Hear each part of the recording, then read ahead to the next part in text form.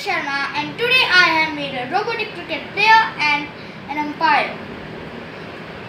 Over here I have used a slide switch, a buzzer, a TISO con board, a 9-volt battery, a tentacle, a 300 RPM motor which acts like a batsman, and to its shaft is attached our bat.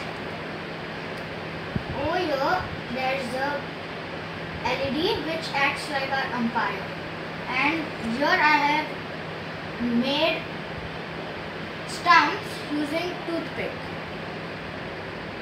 Whenever the batsman gets out, the buzzer buzzes and our light glows. Now I'll show you how it works.